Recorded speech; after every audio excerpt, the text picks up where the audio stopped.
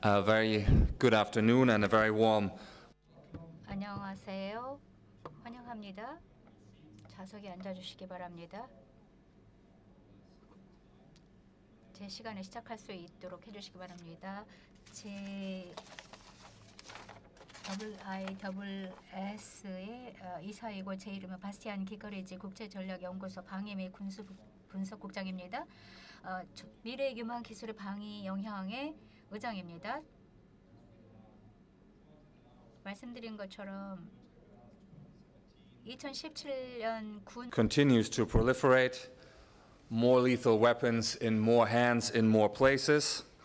But of course, another important dimension of the conversation around technology is around emerging technologies, and in particular, the question whether emerging technologies have the potential to be game changers in changing the balance of power, game changers in terms of military doctrine, game changers as far as the character of conflict and indeed the character the character of conflict and therefore the way people and nations fight is concerned. I think when we speak about emerging technologies, and maybe we might actually spend a bit of time debating what we mean by that term, but of course when we speak of emerging technologies, we will acknowledge a considerable degree of uncertainty about the promised utility of some of these technologies, about the timelines involved until they might become available, and the cost indeed that will be incurred in bringing them, integrating them into our forces. And all of this, of course, against a background in which defense and the armed forces are actually only one of many centers of innovation these days, with many important developments actually taking place in other sectors, in the civilian realm, and the armed forces and defense establishments being increasingly challenged to exploit developments that happen elsewhere and need to develop their capacity to absorb these developments that happen elsewhere. Those are some of the issues we might want to debate today, and we've got, I'm happy to say, an excellent panel to help us do this. We will go in the order as printed in the program, which means that in a minute I will invite Air Chief Marshal Sir Stuart, Chief of Defence Staff, United Kingdom, to kick us off before handing over to David Koh, our Deputy Secretary for Technology and Special Projects, and also the Defence Cyber Chief, the Ministry of Defence here in Singapore, followed by Congressman Thornberry, Chairman of the Committee on Armed Forces, U.S. House of Representatives, and last but not least, Colonel Qichao, Professor at the National University of Defense Technology, People's Liberation Army of China. Before I do that, I just wanted to remind everybody that the special session is on the record. We will have a Q&A session after initial statements. I'm looking forward to your remarks and your interventions from the floor. We want to have a lively debate. And with that out of the way, Air Chief Marshal, the floor is yours, please. Thank you, Chair. And Congressmen, Generals, ladies and gentlemen, thank you very much for this opportunity, and particular thanks to the Government of Singapore for hosting this event. Of course, Singapore is declared on a smart nation agenda, which means they've already understood the needs of technology as set out by the Chairman. And I note that we sit in a region where I think I'm right that the Republic of Korea and Japan represent the two nations of the world that have already embraced robotics in a way that many other nations are yet to do. So we sit in a region where technology is understood, and indeed where much of the technology that's in daily use has evolved very rapidly. So my first point as a Chief of Defence Staff, which is simply put, but we could debate it at some length, which is that technology is now evolving far faster than the military procurement process. And that is an important point, because that means we need to change our process, or we're going to fall behind in the use of technology as applied to conflict. And of course, if we need to or wish to deploy military power in a regional or wider sense, then we need to understand how to embrace technology to enable that. And quite often we can embrace technology by programs and platforms that will last in service for many years. Ships are an obvious example, but aeroplanes too. Many of the aeroplanes will probably last for many decades, and therefore we need to build into platforms the ability to evolve over time. And one of the things that is very clear in the world is the challenge function is now no longer just being sunk in a ship or shot down in an aeroplane, or the telephone interrupting the debate. One of the real challenges now is that everyday technology can be turned to malevolent use. I come from the UK, far away from your region, where we're just recovering from another terrorist attack, which was a homemade bomb. And of course, the technology we're talking about here is not just at the top end, it's also everyday technology which can be turned to malevolent use. And I would suggest that there's no nation in the room that is immune from this in the sense of terrorism. Therefore, there is a need to think about the evolution of everyday objects into things which will do us harm, which I would argue calls for greater attention by military leaders and by some of the political leadership to an old-fashioned word called resilience, the ability to cope with a setback and then bounce back.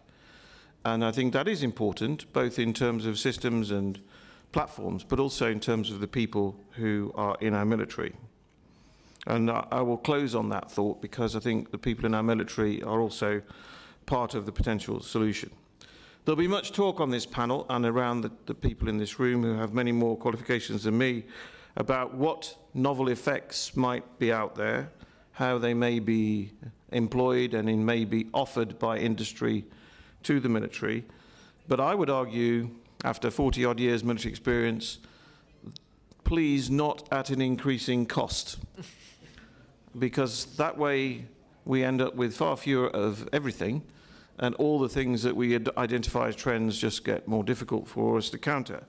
So I think there is something really serious there. I recall very clearly the international operation that's ongoing in Afghanistan, where probably that was the acme of the time when nobody really cared about fuel consumption. It seems like an odd thing to talk about to such a conference at this time. But nobody cared about fuel consumption, so one of the biggest problems in the whole campaign was getting the amount of fuel we needed into the point of need.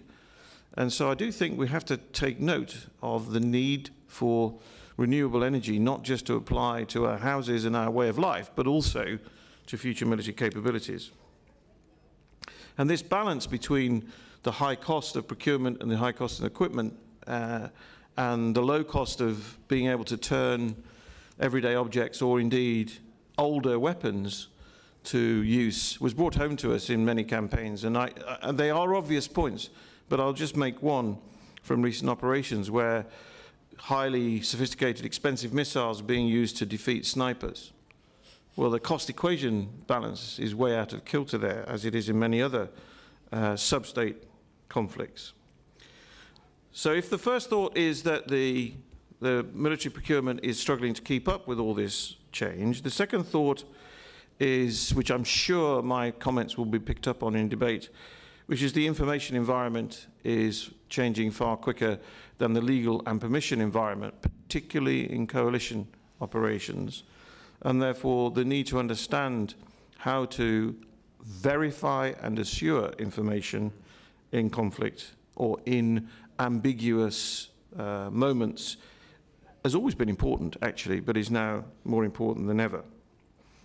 And the third point and final point, knowing that time is tight, I wanted to leave you with, is a really serious point about the skills necessary and the processes by which human skills are employed in the militaries has to change. All of the demographies represented by the countries and interests in this room, each demography will be different. Some will have more young people than others. Some will have more young people willing to join the military than others. But I think it's true to say that our processes and the way in which we manage our people is still very much structured as the way it was many years ago, indeed arguably many decades ago. And I think that has to change. And then in the interest of the Institute, which I've been working with for many years, I'll just leave you with a provocative thought, which is that people like me, the Chiefs of Defence Staff, and the generals around the table must be involved in the scientific research process. You can't just delegate it to scientists you don't find the time to talk to. That way, you will not get the science you need to cope with the world we're in. You have to take part. Thank you.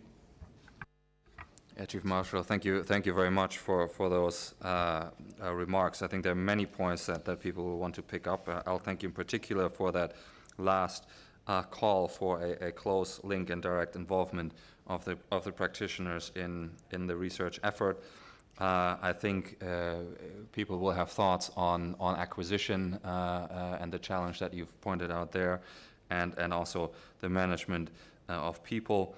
All very important issues that I'm sure we will want to come back with. We'll come back to. But now I'll ask David Koh to add his perspective to this theme. Thank you. Thank you, Chair. Distinguished guests, ladies and gentlemen, I'm the Deputy Secretary for Technology in the Ministry of Defense. So I'm responsible for acquisition, technology, and logistics. Concurrently, I'm also the Defense Cyber Chief, and I oversee cyber policy, operations, and capability development in the Ministry of Defense and the Singapore Armed Forces. And whatever spare time that I have left, I'm also the Chief Executive of the Cybersecurity Agency in the Prime Minister's Office, overseeing cybersecurity for the entire nation. Just to make the point, Singapore is a very small nation, a shrimp among nations, and we certainly don't have enough people. So I work on emerging technologies all the time, whether it's related to defense or cybersecurity, and increasingly that I find my different portfolios overlap, and sometimes they clash. The interests of the different organizations which I lead are not always in synchronization. Fortunately, I am on good speaking terms with myself, so I can resolve most of these differences amicably. Jokes aside, the challenges that I face in managing the implications of emerging technologies are challenges that all countries represented around the room will have to deal with. In the civilian world, it's clear that the fourth industrial revolution, as first described by Klaus Schwab, is upon us.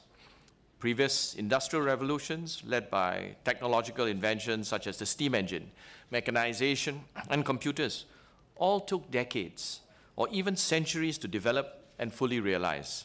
But the fourth industrial revolution is unique in its speed and scale, in that a whole range of emerging technologies, cyber, artificial intelligence, data analytics, robotics, they're all being developed, iterated, and improved on, all in the space of a few years. The resultant impact and disruption will be enormous. Singapore has launched our Smart Nation vision to harness these technologies to transform our homes, businesses, transportation, networks, healthcare, public service sectors, how we live, how we work, how we play, and how we deliver services. The emerging technologies of the fourth industrial revolution will also have an impact on the military. Just as the third industrial revolution of computers in the 80s and 90s led to a revolution in military affairs, with concepts such as network-centric warfare and precision strike, I believe that the fourth industrial revolution, that we are on the cusp of another revolution in military affairs, one that will leverage on cyber, AI, big data, and robotics. While the full implications of this revolution are still unclear, we're beginning to see how we can apply these new technologies in defense. A significant area of application is the use of artificial intelligence and data analytics in counterterrorism. One of the biggest problems in dealing with the terrorist threat is that it's often like searching for a needle in a haystack. In Singapore, we're developing systems to use AI to do exactly this. One example is the Singapore Maritime Crisis Center, which monitors more than 1,500 commercial shipping vessels in our waters on a daily basis. It uses AI to generate unique signatures for each vessel by collating information from multiple sources, including open source information, commercial data, intelligence sources, and even social media. The AI then detects any deviations from this base signature. The AI embedded method detected a possible ISIS supporter on board an oil tanker in 2015. Singapore authorities were alerted, and the person was barred from disembarking into Singapore. Another example of how the fourth industrial revolution can transform the military is in the area of logistics, as the Air Chief Marshal spoke about. Much has been said about how companies such as Amazon use AI, data analytics, and robotics to streamline processes in their warehouses, which translates into economic advantage. But these technologies can also be applied in the military. After all, if you look at processes in an air base or a naval base, or even in a forward deployed base, many are related to logistics, regardless of whether you're managing books and boxes or bullets and bombs. AI and data analytics will help you to manage your inventory more efficiently and effectively. This is why the Singapore Armed Forces is investing in a smart air base out in Changi and a smart naval base, which will be developing in Tuas. These two examples are just the tip of the iceberg of how emerging technologies can transform the military. However, technology alone is necessary but insufficient to bring about the emerging military revolution. To fully unleash the potential of these technologies, we must transform the way we think, how we operate, train, structure our forces, and develop capabilities to integrate these individual technologies into a system of systems for warfighting. Two historical examples, one civilian, the other military. Let me illustrate the point. First, the iPhone. This was launched 10 years ago in 2007. It was revolutionary. But it wasn't, because it did not use any fundamentally new technology. Because it integrated existing technologies, such as touchscreens, flash storage drives, 3G mobile technology, into a new way to create a revolutionary product. Similarly, in the military realm, tanks, dive bombers, artillery, and the radio were not new technologies at the time of World War II, but the German army was first to integrate them together to great effect. In the same way, militaries all around the world must be able to innovate and experiment with these emerging technologies in order to find the best way to integrate them. We need to nurture a culture where it is safe to experiment, safe to fail. In Singapore, we're expanding our use of agile development cycles and changing our procurement processes. Failing fast and cheap is okay, as long as we learn rapidly. Failing is not the point. The point is to learn from that failure and to move on and eventually succeed. However, just as the fourth industrial revolution has exposed increasing segments of the civilian population to the threat of cyber attacks, these new technologies, if not secured by a robust and resilient cyber defense, can also become the Achilles heel for the military. Certainly, no military can afford to fall prey to ransomware or have their capabilities and platforms disabled over the net. This is why the Ministry of Defense in Singapore has established a Defense Cyber Organization, which is tasked to lead and orchestrate the cyber defense of the entire defense ecosystem, including our defense industries and other MINDEF-related organizations, to ensure that there are no weak spots in our network to be exploited. To boost our numbers of cyber defenders, we will be selecting, training, and deploying both regular professional soldiers as well as our national servicemen. These are our conscripts who serve 2 years of compulsory military service. These will be selected based on aptitude into the cybersecurity roles, maximizing our pool of cyber talent for Singapore, not just in the military and the government, but also the wider ecosystem. Apart from defending our military networks, the Defense Cyber Organization will also contribute to national cybersecurity. One feature of the digital domain is that conventional labels such as homeland security or external defense may no longer apply. After all, the internet and cyberspace is borderless, and attacks can originate from anywhere, from the point of origin often masked. Furthermore, attacks against civilian critical infrastructure, such as power grids and transportation networks, will have implications both on civilian as well as the military. This is perhaps the reason why the powers that be decided that I should head both the Civilian Cybersecurity Agency as well as the Defense Cyber Organization.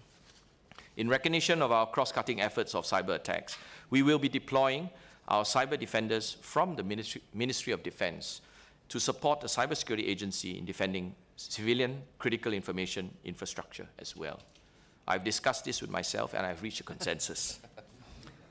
In conclusion, the emerging technologies of the fourth industrial revolution offer great opportunities for countries to enhance their defenses against critical threats such as terrorism. However, to fully realize the potential of these technologies, militaries must change how they think, how they operate, train, force structure, and develop capabilities.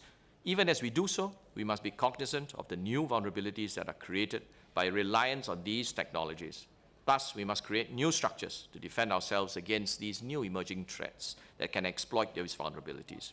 If we can do both, then we will be able to bring the emerging military revolution and harness these new technologies to better provide for the security of our people. Thank you. Deputy Secretary, thank you very much, and I congratulate you on your efficient decision-making process. I think you did very well in balancing your various roles. I think the potential for disruption is an interesting point. Also, the idea of that the real disruption will come from integrating several technologies. It's not one. And I think we might also want to talk a little bit about what failing fast and cheap means for the culture of defense establishments and the armed forces. I think there's a significant challenge there. Congressman, the U.S. obviously in a process of implementing the third offset, in a process of developing links between the military and different parts of the private sector, civilian applications, bringing processes and ideas into the military realm that originate elsewhere. I imagine there's quite a lively debate in your committee and around the House of Representatives. Please, the floor is yours. Thank you. I think some of the observations I want to make are very similar to what we have already heard, and I hope that it will be reinforcing rather than merely repetitive. I should say at the beginning that I come at this topic as a legislator in the United States government system. We sometimes even have to remind our colleagues in Congress, much less some of our colleagues in other branches of government, that Congress serves as a separate, independent, equal branch of government, and the Constitution puts responsibility on our shoulders to build and support, provide and maintain, make the rules and regulations for the military forces of the United States. So it is a fair amount of our responsibility to cope with the incredible change in technologies of various kinds that we have already heard discussed. My thought is some of them have obvious military implications, others are going to be surprises. And as the Air Chief Marshal said, some will be for good and some will be not for good, which will challenge our system. What is inevitable, however, is that we have a lot of change occurring all at the same time, and that pace of change will accelerate. Seems to me we can all agree on that. So what are the implications when it comes to defense, and especially our responsibilities to build and support, provide and maintain? Well, I think it is certainly true that, at least in the United States, and I think elsewhere, more and more of the innovation occurs in the private sector, not in government. And that means that defense and intelligence communities have to be better customers and have a better working relation, better partners with private industry.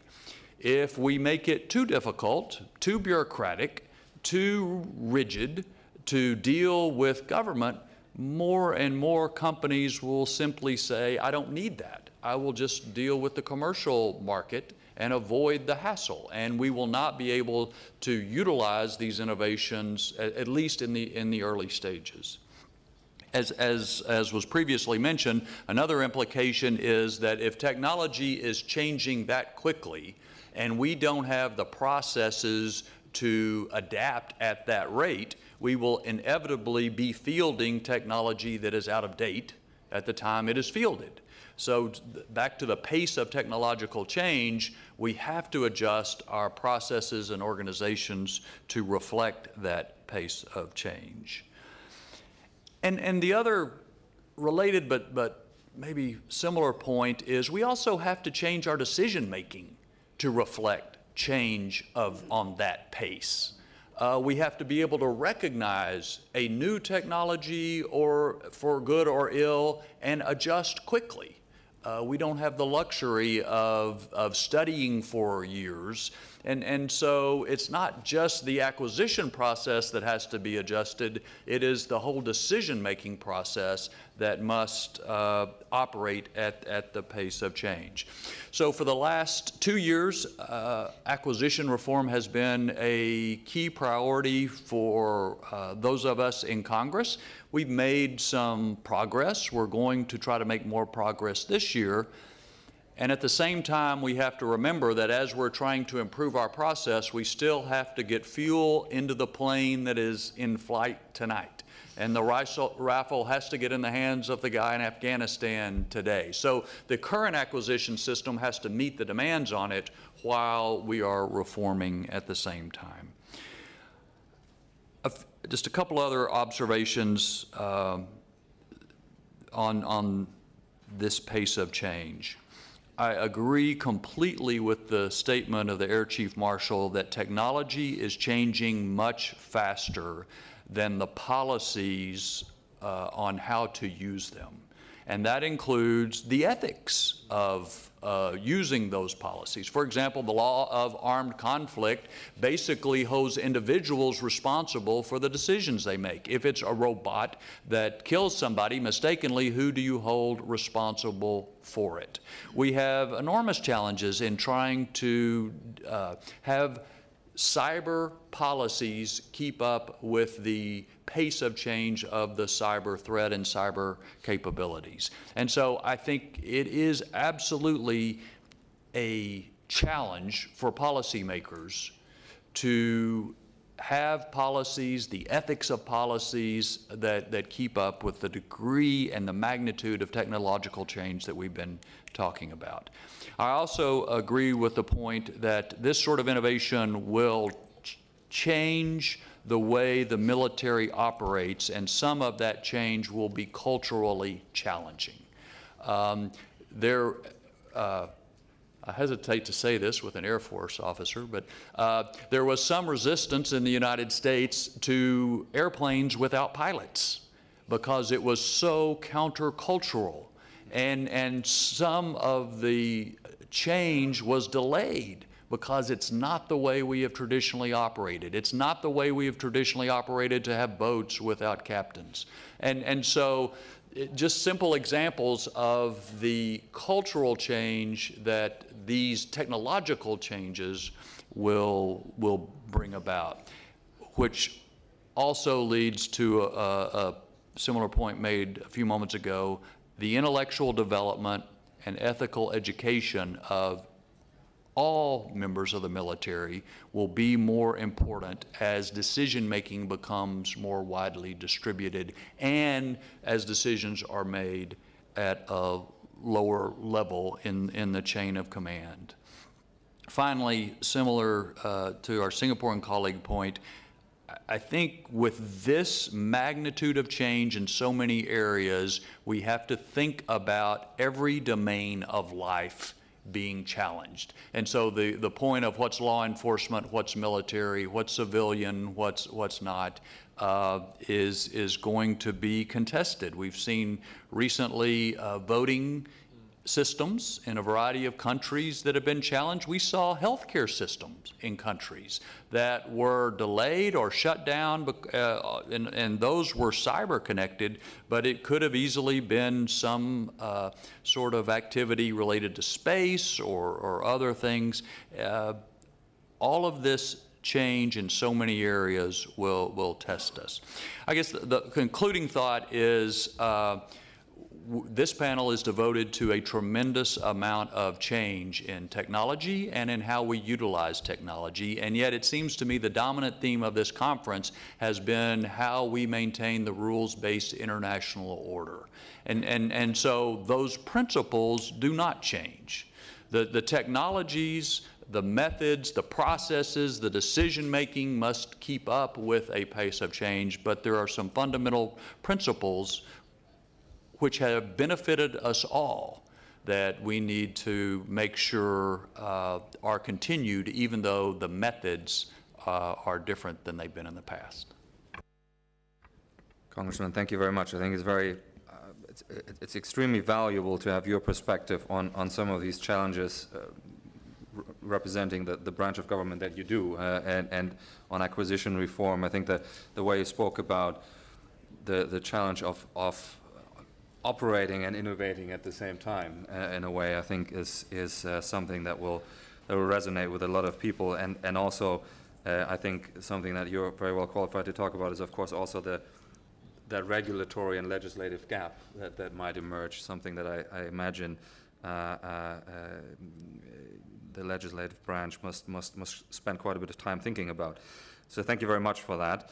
I'd now like to invite Colonel Zhu to add his perspective to this panel. Colonel, please. Thanks, Chair. Ladies and gentlemen, it's my pleasure and honor to give a discussion.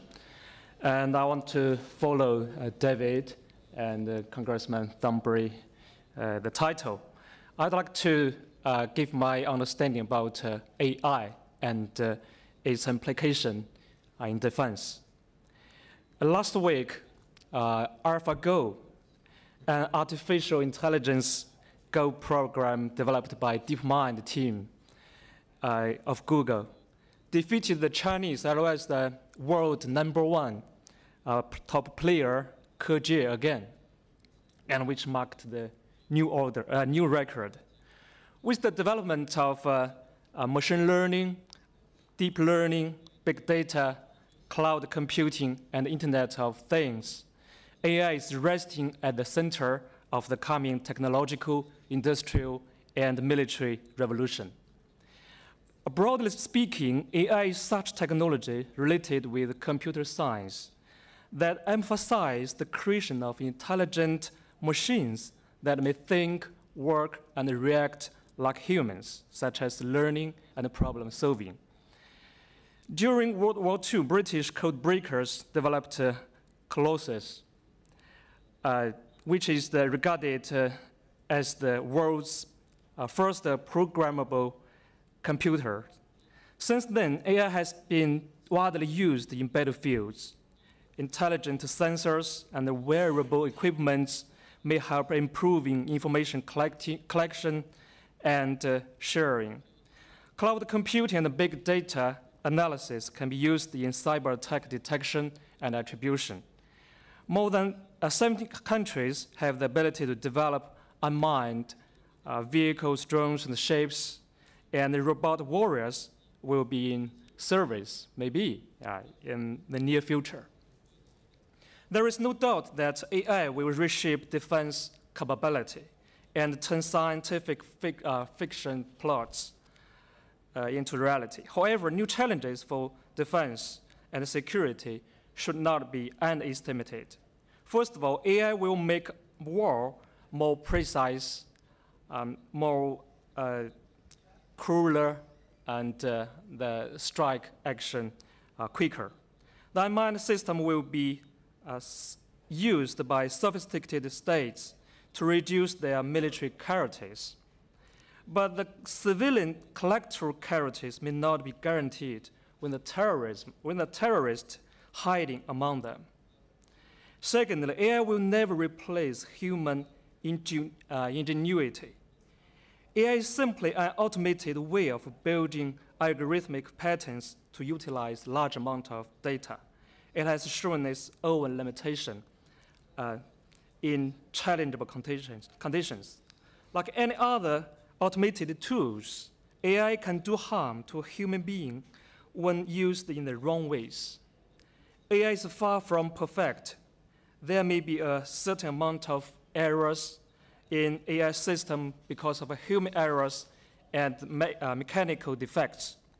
In a confrontational environment, AI system could be invaded or damaged by malware and virus. Thus, uncontrollable AI system may murder the innocent. Last but not least, because of coexistence of man in the loop and man out of the loop, it is difficult to hunt down those responsible for the faulty missions. For example, those responsible for humanitarian disaster caused by drones may involve the pilot, the computer programmer, the procurement officer, and the commander, and so on. Therefore, it is more difficult to find those responsible for AI mistake than human mistake. Meanwhile, owing to the spread of low-cost, low-threshold ICT technologies, terrorists could exploit AI and its weakness to launch an attack. In an increasingly interconnected and globalized world, we are facing more and more risks of cross-domain attacks and the risks of miscalculation, misjudgment, and misperception. For instance, a cyber attack by using AI technology and can damage critical infrastructure and industrial control systems. If a nuclear weapons control system is hacked by AI, it may cause even great disaster. The booming of AI technology is the extraordinary trend of our time. AI may lead to open source warfare, algorithmic warfare, hybrid warfare, and so on. For one, it will be more and more difficult to pursue absolute security for one country alone. It is no other way but cooperation between sovereign states to encounter the challenges. Big powers and technological advanced countries should take on more responsibilities to discuss and assess the common challenges in the medium and the long run for our shared community. The technological advanced countries should contribute more with AI technology to fight against terrorism, transnational crime, disaster early warning, and humanitarian assistance missions. And the international community should cast more concern on retroactive liability for AI weapon abuse, trying to reach the consensus on international law enforcement.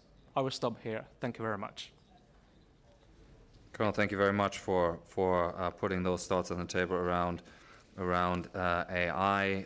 I think and raising issues around machine learning, deep learning, certainly something where that potential is recognized, but also the experience shows that there are still quite a number of problems there, and it's one of those areas where I don't think we quite know yet what the potential ultimately will be.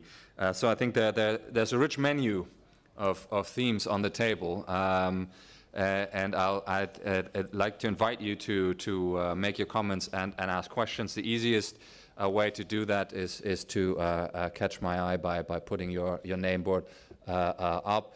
I've got François Isbourg, who doesn't have a name board, but who I recognize nevertheless. François, please. Thank you very much, Bastian, and thank you for the various presentations.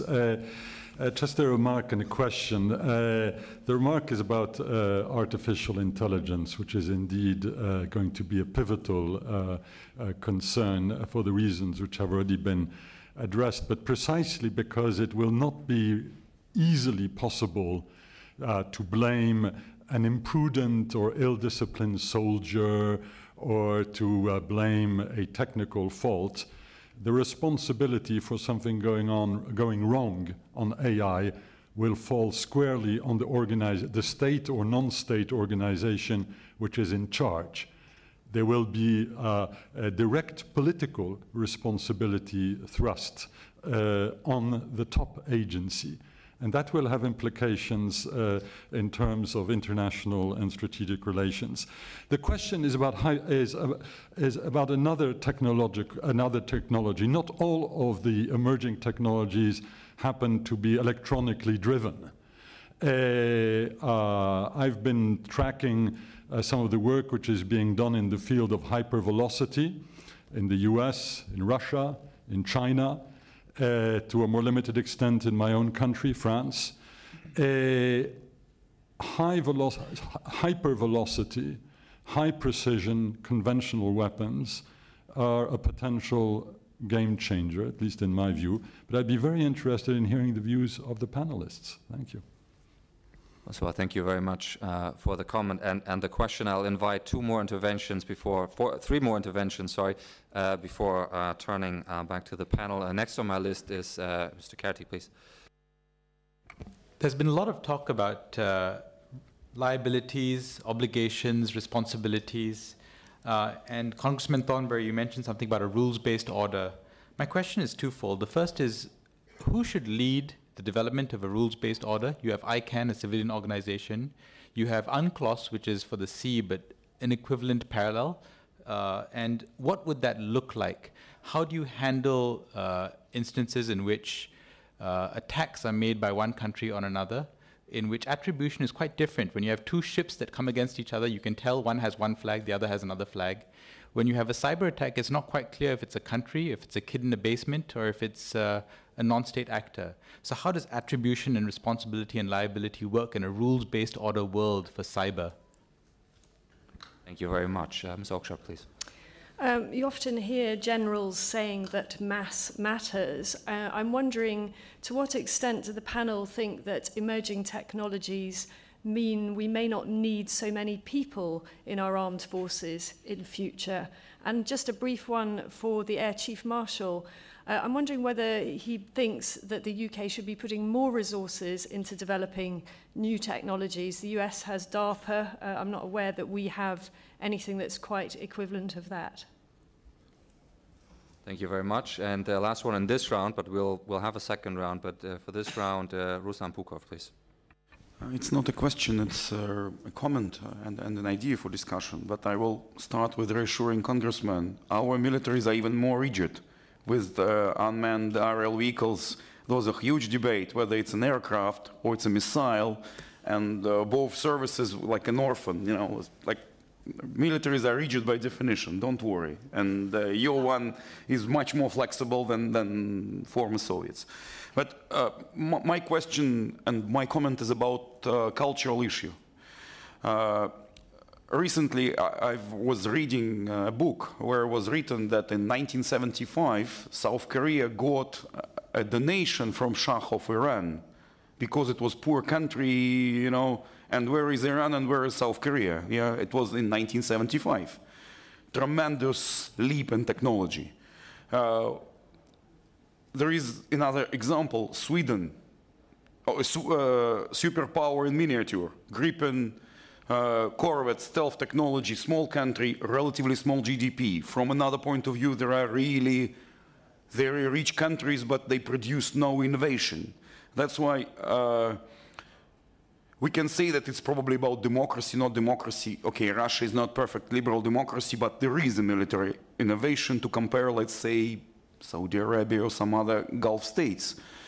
My question to anyone in the panel, should we take this soul of nation cultural issue into the account? I would probably sound racist, but since I'm Russian, probably I can afford myself such a luxury. I will never forget that the founding father of this state, Lee Kuan Yew, always said that basically I'm like a banana, I'm white inside, I only appear yellow, that he was learning Chinese as a foreign language because his grandfather already went to British school, so he was thinking in English. Some Nobel laureates from Asia was, as a joke, saying that we're thinking about physics, we're thinking not in our native language, but in English. So I try to touch upon this subject because English, first of all, is not my native language, and plus I'm really afraid to be taken as a racist. But you know what I mean. If you know, please give comment. Thank you very much. I'll now turn back to the panel and starting with the Air Chief Marshal. So I mean, there's the issue around artificial intelligence raised by Francois and the particular question of the game-changing nature of hypervelocity, high precision. There's a question directed directly at you, and there's of course also the question of culture of innovation, if there is such a thing. Whether it has to do with a particular mindset or indeed experience that promotes it more than others. I personally don't know, but I'd be interested to hear your thoughts. Air Chief Marshal, please. Thank you. Certainly there is promise in high velocity, hypervelocity, but none of the problems that I tried to highlight go away. In fact, in many ways, it makes it worse. If you have an even higher velocity projectile, you have to have an even faster decision-making process. And you still have to operate within a framework of legitimate authority, or we do. So I think the challenge faced with such weapons and such moments is actually the command and control challenge.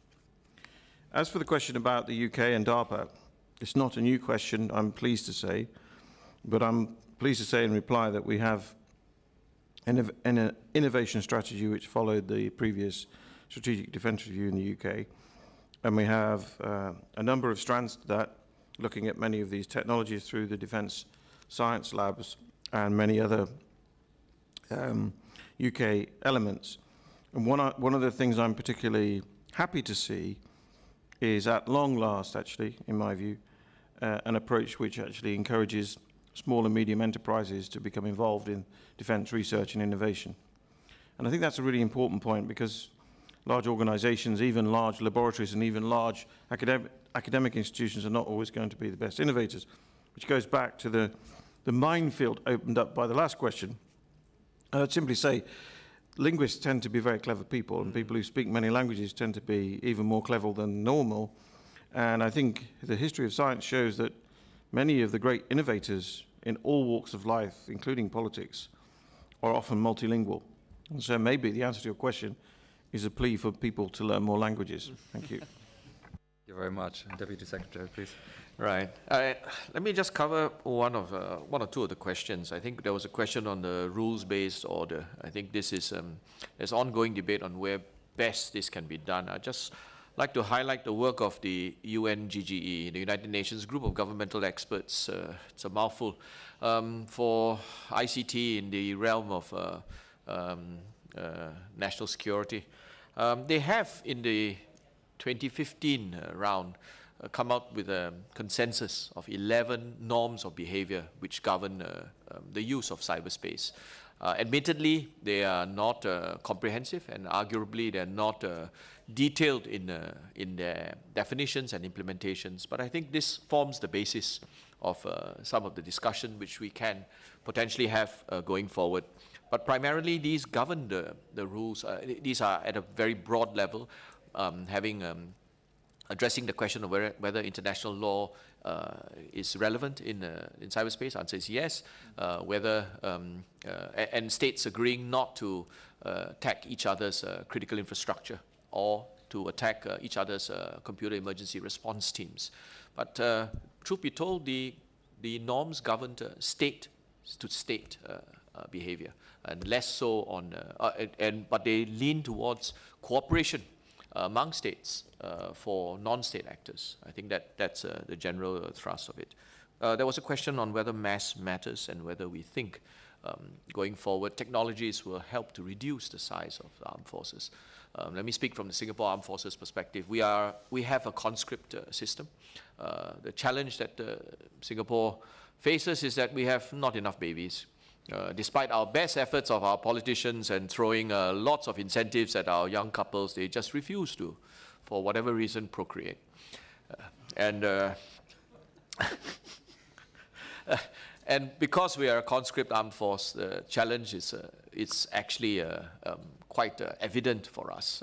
The people who will serve in our armed forces are in school today, and we see the numbers declining at a very steady state. Our estimates, our projections are by the year 2030, our size of the armed forces will drop by 30%, 3-0. That's a disruption in any sense of the word. So we do expect, or we hope, and we are working towards technology making the difference. Otherwise, the armed forces capability of the Republic of Singapore will change dramatically. So we are looking at ways and means where both at the logistics supply chain side, as well as even in the leading edge, how technology can help to augment our numbers. It's not driven by innovation or a desire, but really by necessity. and hopefully necessity will be the mother of invention. If I speak a little bit about the culture, whether it makes a difference, I believe it does. I think that speaking from an Asian perspective, Asians, firstly, respectful of age. So one of the benefits of having gray hair is that people take you more seriously, regardless of whether you have any wisdom. And secondly, I think we also tend to be hierarchical. So if you're an Air Chief Marshal, generally speaking, you get taken seriously. Again, whether, of course, present company accepted. A friend of mine, when he got promoted to become Chief of Army, he told me, David, I'm surprised. It can't be that I've suddenly become cleverer overnight. So I said, what do you mean? He said that, you know, in the past when I came out with an idea, all of you, people like you would say that that's wrong, you're stupid, you don't understand the background.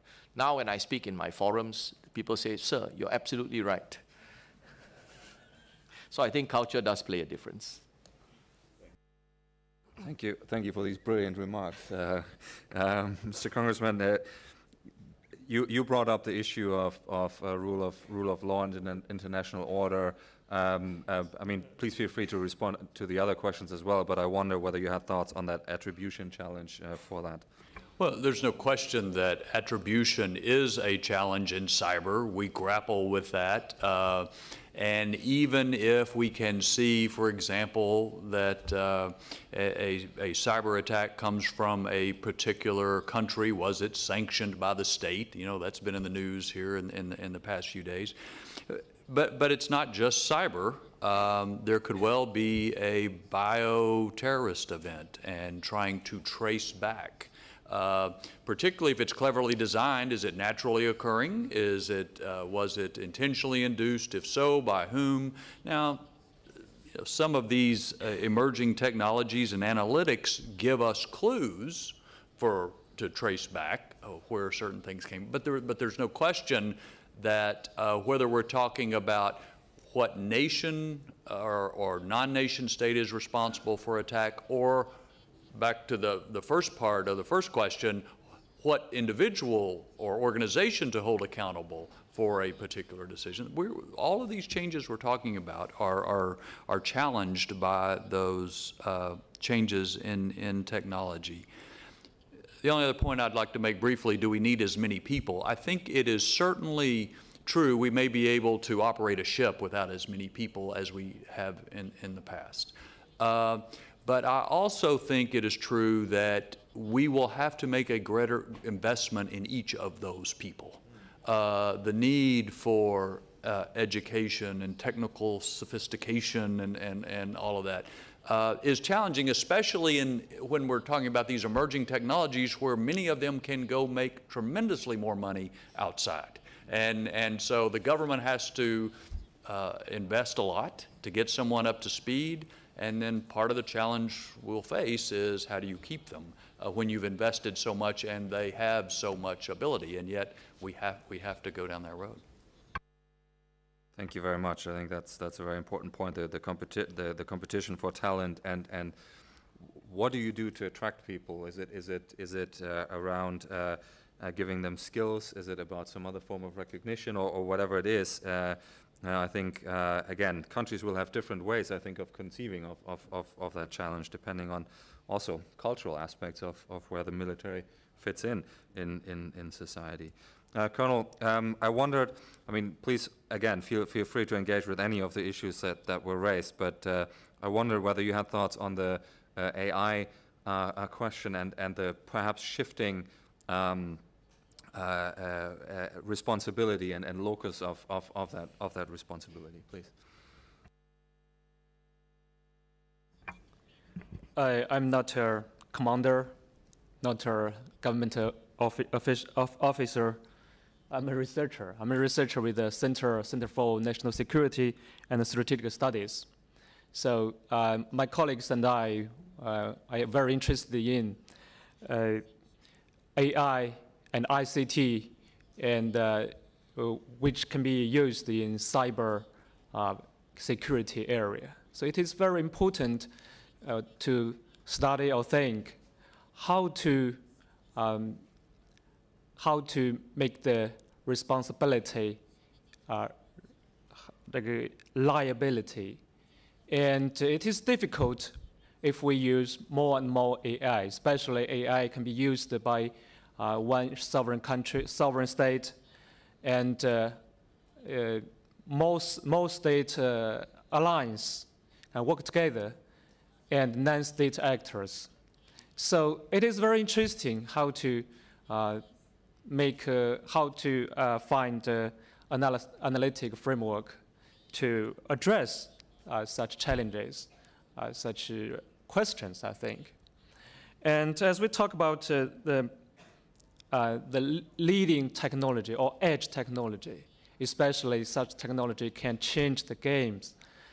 And one gentleman talked about perhaps the hyperspeed weapon technology. I think it is such technology can cause more and more concern about the misjudgment. And if we use such weapon, even in the conventional purpose, and will cause a misjudgment or miscalculation, perhaps it looks like the nuclear weapons. So it is very important how to improve such confidence building mechanism when country use such hyperspeed weapon. And it is still, I think, a tough question. And the scholars often talk about when we talk about the nuclear security and the strategic stability in such areas. And the gentleman from Russia talked about the cultural element. I think it is very interesting, especially in Asia, Asia's community like David talked about. And I think when we talk about the technology, the implication for security, for a society, stability, and harmony, we should not overlook the culture element. Because different culture has the different understanding about the use, the utilization about technology. Perhaps the technology is the same, but the understanding is different.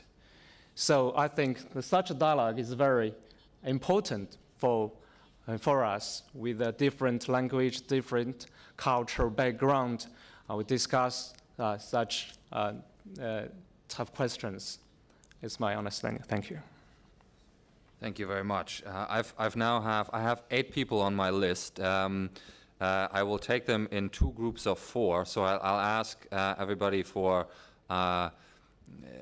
brief questions and comments so that we can get through all these interventions and responses to them in the next 30 minutes, which is what we have left. So Mr. Lloyd-Parry first, please. Thank you.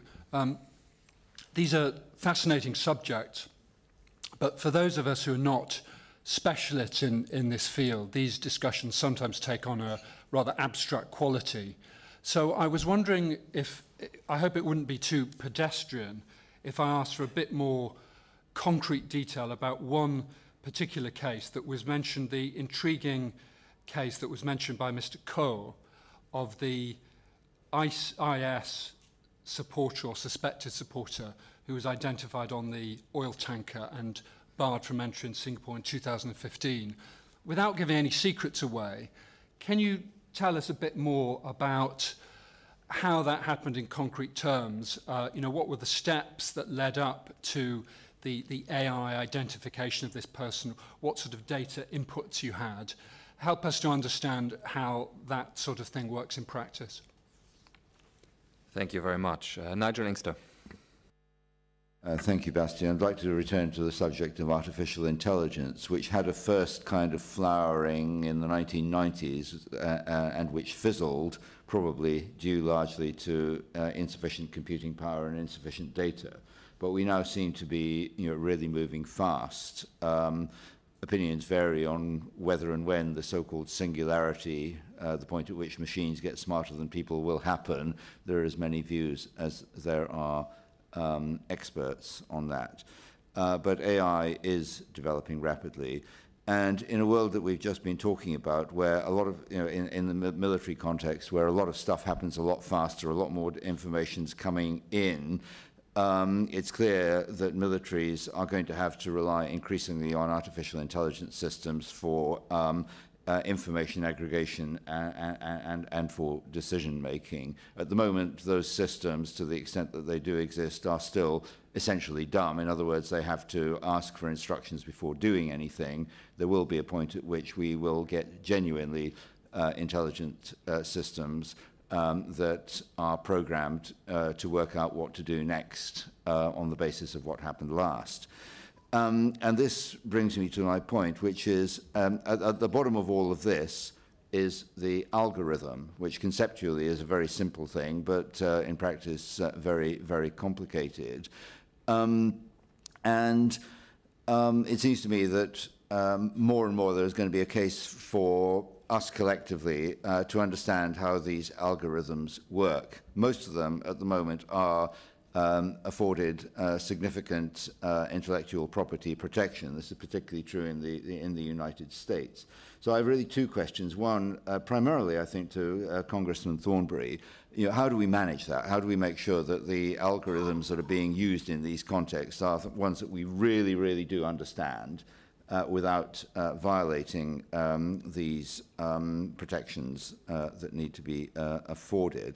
And secondly, to the panel more generally, if we do think we're heading towards a stage where we could end up with genuinely intelligent decision-making systems, do we need to sit around the table and talk about how to manage these before we end up in a situation where the decision-making systems of two adversaries are in effect duking it out in cyberspace without human intervention, with all sorts of potentially escalatory consequences? Nigel, thank you very much. Mr. Brown. James Brown from Australia. To my mind, the domain in which the technology is becoming real much faster than we can have the conversation about its consequences is in the space domain. Each of your countries has increased investments both in defence and space technology recently, and I wonder if you could just speak a little on how you're thinking about the consequences of space being increasingly small, cheap and private. Thank you very much. And the last one in this round, Mr. Cohen, please. Thank you. I think I'll direct this to Congressman Thornberry and thank him for his comments. But I've been thinking about, as we've been talking, how do we accelerate the decision-making process to match the increase in technology? But I guess the question I would have is President Trump, during his campaign, said that he thought that NATO was obsolete, and basically seeing democratic institutions being somewhat irrelevant to current affairs. He's since changed that. But it raised an issue in my mind, for example. We see a trend toward more authoritarian governments because they can make decisions quicker, faster. And I was wondering, in terms of Congress itself, I had the privilege of serving there for some 24 years. And I made a number of recommendations at a time that the process is too slow. We have a budget process, which you start out with. Then we have an authorizing committee, which spends its time bringing all of our military and other personnel to testify before the Congress. And then after we have an authorization committee, we have an appropriation committee. And then they have to reconcile their judgments with that of the opposite house. It takes a long time. And there's very little incentive for any of the members of Congress to give up their positions, to consolidate and have this a budget process or an appropriation process. And so it brings to my mind, as the government process is slower and slower with technology going faster and faster, I think the political, if you're talking about it culturally, the political pressure is going to be for more and more executive action, more and more quick decisions, not coming through a democratic process, but coming from either a dictatorial, authoritarian type of situation. So in addition to raising the issue of whether automation whether we're going to have autonomous decision-making with robotics taking charge. The question is Congress, democracies becoming obsolete in a world in which, the nano world in which we're living? Thank you very much. Difficult questions to answer, but I'm gonna switch up the order a little bit, and I'd like to ask David Ko to begin this round with the particular issue that was put to you, but also any of the other ones that we'd like to engage with. Thank you. Just let me speak a little bit of the how the artificial intelligence helped to dig through the mass of data that we have. Basically, for the Maritime Crisis Center, what we have is that we have our researchers have developed artificial intelligence-based back-end system which ingests data from various sources. Some of them include things like Lloyd's Register, white shipping, and as well as our own databases, including classified databases of individuals who have on the travel blacklist or intelligence databases, and as well as social media feeds. So it's a whole mass of different types of data, and we look for anomalous behavior. So one example of the kinds of anomalous behavior that is flagged out is when you look at the travel patterns of commercial ships. Then typically they travel in fixed routes by and large. So if they depart from the fixed route and move off to a quiet part of the ocean, and then worse, if they marry up with another ship, these are obviously unusual behavior, which is not common for commercial shipping. So this gets flagged out. It gets given a set of points for subsequent deliberation. And then this all feeds into a decision support system. When we look for different anomalies, different data points, and then the points get flagged up, and beyond a certain number of points, it gets shot up to the analysts, and then the man in the loop will then take a look at it. And so far, we've been tweaking the system so that the thresholds are set at the right level. And broadly speaking, this is what happens. And then we've successfully detected a string of different anomalies which contributed to this particular case being flagged up. And then when it was checked, it was confirmed that he was a suspected ISIL sympathizer. There have been other cases which have been false positives where people have similar names. I think it was very common in our region and among the ship's passengers or crewmen. And then we have to then do a positive check on this. Just to speak a little bit about the challenge that this looks at, we're looking at trying to integrate databases which are not aligned. They're for different purposes, different data sets. Some are classified, some are unclassified. They come in different formats. They have different compatibility issues. And then when you look at other challenges of language, you have to translate. And then, for example, social media. Social media is totally unstructured data. So there's a huge challenge from a technical perspective of trying to align all this so that they can talk to one another and then process the databases and look for the anomalies. But the final outcome is something that we are quite happy with. If I could move on to one of the questions which was talking about decision making and how do we look at algorithms so that we can understand them. I just want to speak from a broader perspective, I think, and it's a point, I think, which echoes one of the comments which the Air Chief Marshal said in his remarks. And that is that as technology moves, it becomes more complex and it requires people with a technical background or engineering background to understand the complexity of it. However, these people are typically more enamored with the technology itself rather than the policy issues. And then conversely, on the other side, the people who are dealing with the policy, whenever you start speaking anything that's remotely technical, their eyes begin to glaze over. So there is a huge challenge between the two, and this gulf does need to be crossed, either with the technical folks learning to communicate clearly, which is a challenge in itself, not unique to any particular language. I think the whole culture of a lot of the technical people, I'm in charge of cyber. One of the big challenges that I have is that my experts can't speak English. And then the alternative, similarly, is for the policy people to come and get their hands dirty and understand the technology, because the technology is going to affect policy decision-making at the high operational and the strategic level. And we can't make these kinds of decisions, policy level decisions, unless we understand the technology and what it begins to mean to us. Thank you. Thank you very much. Congressman, if I could turn to you next and ask you whether you agree with that proposition that democracies might have a structural disadvantage and that there's pressure on the kind of decision-making system that was described and the balance between different branches of government might need to change. What are your thoughts on this? I subscribe to Churchill's view that democracy is the worst form of government except for all the others that have ever been tried. Are there disadvantages to having a messy, convoluted debate among people who may not know as much about the issue as they should? Of course there is. And does it slow us down? Yes. And we have to look for ways to improve that. And I think Secretary Cohen's point is exactly right.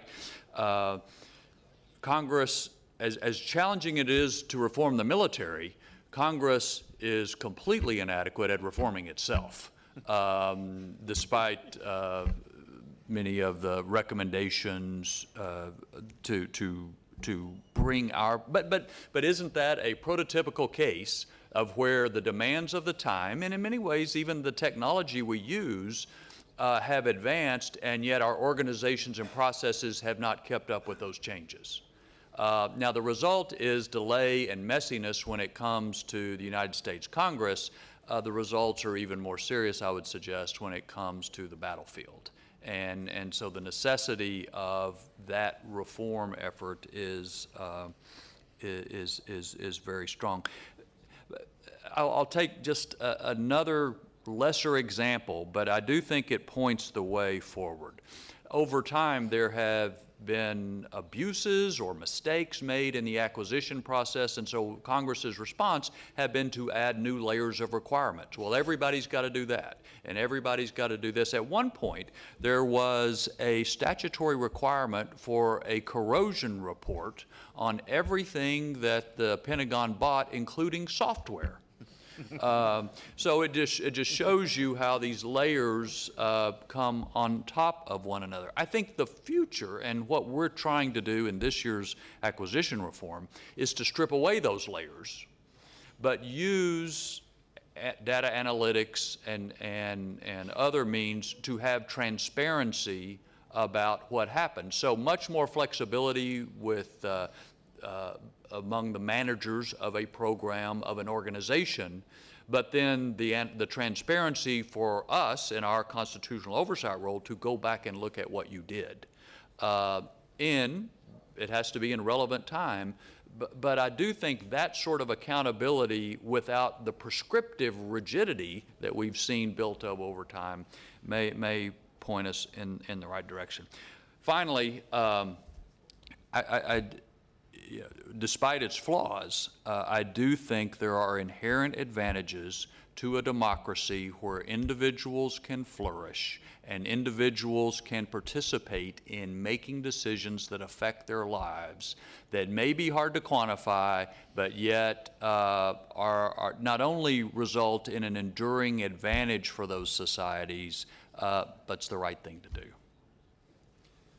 Thank you very much. Colonel Zhu, I wondered whether you might tell us a little bit about your thoughts on that question that Nigel Inkster has posed around governance challenges in AI and maybe the need for some sort of mechanism, dare I say, international regime to manage some of these challenges. Okay, Nigel just bring a very interesting question, two very interesting questions. The first is how to manage such algorithm. And I think if we talk about how to manage such algorithm, and we had better to say how to open it, or as an open source. and to cultivate innovation, I think AI technology innovation. I noticed that in China, especially Alibaba and Baidu and such IT company, they open a lot of algorithm to the public and to encourage people to use it and to make their AI products and to use in logistics and e-commerce and such field. So there will be challengeable questions about the copyright protection. But I think if we want to develop such technology and use the advantage of the AI technology to make our life more happy, and perhaps it is a good example for us to share, just like Alibaba and Baidu, what they have done. And the second question, it is very hard, I think. Just like the global internet governance, international governance of internet, we have been the early stage of the international governance of the internet, I think. Because different countries have different strategy or different requirements. And if we want to control the AI system, just like you said, we can correlate to the cloud brain. It is a more efficient decision-making system supported by AI technology, and it is very hard. It is hard because we should, each country should decide what is the appropriate shared cost, what is the appropriate shared responsibility, and what is the appropriate shared rights. To seek such a balance among the tough questions, it is very difficult. Perhaps you, America, and your huge alliance, and many countries, including the alliance, you can design such AI decision-making system and as a model to see if it can work very efficiently and effectively. Thank you. Thank you very much. Air Chief Marshal, no one has yet engaged with the space issue. I wonder whether you want to say something about that particular domain, but please feel free to pick up any of the other points as well. I think you're right that the cost of entry to space has come down dramatically, and miniaturization in space is a reality. But that doesn't mean necessarily that all the potential applications are going to be of relevant military use. And I think the relevant military use is a question. And I would put the challenge back on us, and certainly the next generation of us, to make sure they spend sufficient time asking carefully for what they want, rather than technology telling people what they can do. Because actually, if you define the requirements carefully, space can do all sorts of things, not least some of the boring things that people shouldn't be doing anymore. But it can also, if you leave it just to the technologists, you get the solution they want rather than the solution you need. And that applies to something else I'd like to say. I know time is tight, so I'll be very quick, perhaps a bit too brutally quick. And the point for Nigel is there is a human intervention needed in the AI process. The trick is knowing not just where to put the intervention, but then to educate the right people to have sufficient technical awareness, not necessarily be technologists, sufficient technology awareness to know when to intervene. And that applies now to operations. So then, linking to the former Congressman's point, I think the comment about the NATO alliance, if I take the NATO alliance as a military alliance and leave the politics to others, NATO's great strength has been to provide standardization through command and control. And in answer to many of these questions, the answer is if you keep the command and control solution simple, you can still continue to try and see through the fog of war. And the last thing I say, just as a challenge in the spirit of the Institute, is of course authoritarian governments may make quick decisions, but they may not necessarily make good decisions. Thank you very much. We've got 9 minutes left, and I've got 6 people who still are seeking the floor. So can I ask, if you had 3 questions, dial it down to 1, and try and limit yourselves to a rapid-fire intervention so that I can give the panel a chance for their concluding remarks quickly. Mr. Liu from China, please. Thank you, all the panelists. The implication of the emerging technology we will benefit from that, but it also could bring us with some negative consequences. So I want to take example of the WannaCry. Originally we are, Eternal Blue from the NSA is actually the cyber weapon leaked by NSA. So I want to talk this question from the governance perspective, specifically to the Congressman. What do you think of from the legislative perspective, how you governance this kind of issues? And also for other panelists, how we start our international arms control in terms of cope with this kind of the proliferation of the cyber weapons. Thank you. Thank you very much. Ben Berry. Thanks, Bastian. We should be under no illusions. Militaries often find this very difficult. And for example, the UK and US record is almost as much a failure as success, whether it's been in the difficult Iraq or Afghan wars, or indeed throughout the last century. Now, for those of you who are more interested in this, there's a chapter on learning under fire in the Institute's latest Adelphi on the hard lessons of Iraq and Afghanistan, which I had the privilege to write. I've continued to research this, and I'd be happy to share my work with those who are interested, but I think culture and people is at the heart of difficulty and success. And in militaries, there's ingrained tension between hierarchies, obedience to orders, and peacetime bureaucracy, and the sort of person you need in operations, who I describe as a combat entrepreneur. And this is why leadership is so important, both joining up the top-down and bottom-up adaptation and innovation, and also commanders and senior leaders leading and encouraging innovation and adaptation. This can be very difficult, and you only have to contrast, say, Donald Rumsfeld with Robert Gates. And I think getting that right is probably the single most important factor that can lead to militaries innovating and adapting successfully. Ben, thank you very much, and good plug for the book. I encourage everybody to read it. Mr. Tam, please. I'm Tan from Vietnam.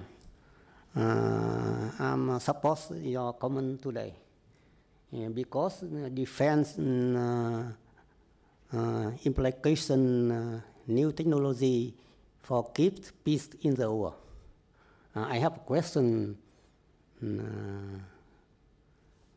What are you doing about problem control IS if you use new technology often in the future?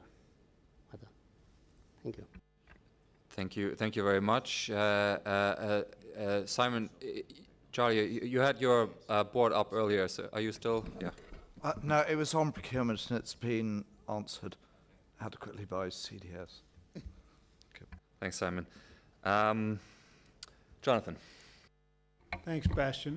One of the panelists, I think it might have been Congressman Thornberry, mentioned that, and in passing, that there had been some resistance, military cultural resistance, for example, to unmanned air vehicles. And I just wondered, it reminded me of an episode that occurred fairly recently at the Pentagon where I think Secretary Panetta instituted a medal for drone operators that ranked, I believe, slightly higher than a Bronze Star with a V, which met vehement and ultimately successful resistance from serving military who basically got the medal removed, or well, they basically got it downgraded to something quite a bit below the level of a Bronze Star with a V, because, you know, the theory being, or the emotion being that, you know, for there to, risk of life and, or valor, for lack of a better term, was necessary to merit that kind of medal. I wondered if anybody saw any substantial or significant military, cultural, or psychological constraints on the institution or application of new technologies. Obviously, in the case of the drone situation, the utility of the drones is simply so high that they exceed any of those particular concerns. Thank you very much. Alex, you had your board up as well. Are you still interested? Very, very briefly, to Colonel Zhu, we all know that at the beginning of the 1990s, President Jiang Zemin announced that the PLA had to begin the path towards winning wars, local wars, under an informationized environment. Now, I know that doctrinally that has been the driving, almost a systemic doctrine over the last 20 years or so. Now the PLA is under considerable military reform.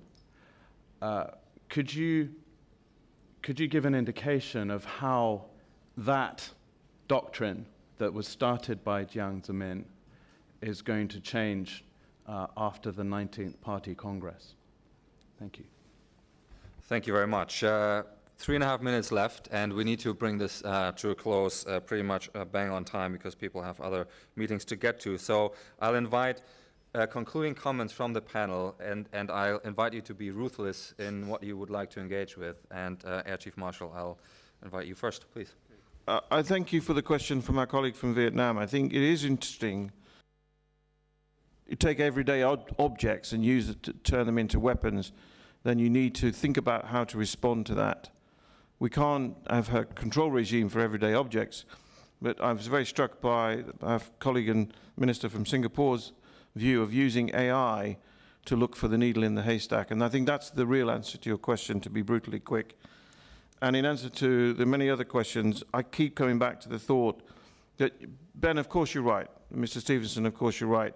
We need to find rewarded and recognition strategies for the people we need now, not keep trying to find the way of applying the old strategies of reward and recognition in the new environment. I'm being brutally quick, but at the moment we're not there, and we need to do something different. Thank you very much. David Cole. Let me speak a little bit about cultural resistance to technology and change. Singapore's a small country. Actually, we know most of the senior leadership, but despite this, the challenge of interdepartmental rivalry and turf issues, they're scalable. We have them in Singapore as well. And I would say that even for drones, the challenge of introducing drones in our Air Force. In our Air Force, and everything that flies comes under our Air Force. So we don't have an Army Air Corps or planes in our Navy. When we tried to introduce the drones in our Air Force, there was a huge resistance by the senior leadership in the Air Force. The Permanent Secretary had no choice, but he started to build the capability outside the Air Force. So it was built in the Joint Staff as a start to bypass the cultural resistance of the fighter pilots who were running the Air Force. And it was only when a more enlightened Chief of Air Force took over that he took back the entire setup that had been built in the Joint Staff.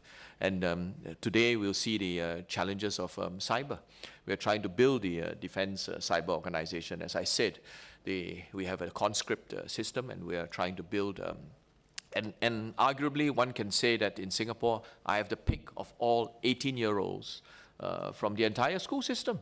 And ideally, I should be able to choose the best people who are most aligned, both the best in terms of aptitude. But the cultural challenges of the Army, for example, is that anyone who is combat fit should be a rifleman. and do the warrior thing. And we raised the question that if he's the next Steve Jobs, should he spend his 2 years of conscript life as a rifleman, or should we better employ him in cyber? And the answer said if he's combat fit, he should be a rifleman in the foxhole, and that's the way it should be. So we are trying to overcome challenges like this. I think these are non-trivial. The military, as people have pointed out, is a hierarchical. There are strong cultures. There are good reasons for this, but these are the challenges that we have to face. Thank you. Thank you very much. Congressman. On cyber arms control works if it is to both or all parties' mutual benefit and if there is verification.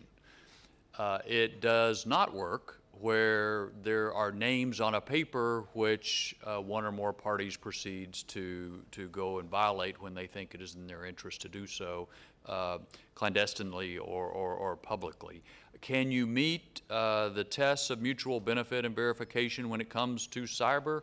Well, maybe, but I'm not quite convinced of it yet.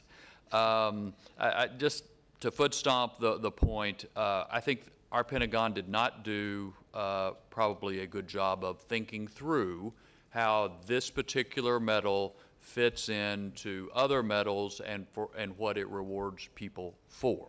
On the other hand, back to a point the chair made earlier, if we are to attract and keep the kind of top quality people in all fields, we have to find a way not only to have some sort of decent pay and benefits, but other kinds of rewards and recognitions for that sort of service. So I don't know exactly what the medal should have on it, but if that's a factor, and I think it may well be, we have to develop it. Thank you very much. Colonel Zhu, if I could ask you to, in particular, respond to the question from Alex Neil. Yes. Okay, first of all, I want to respond to Neil's question. And your question is a general question.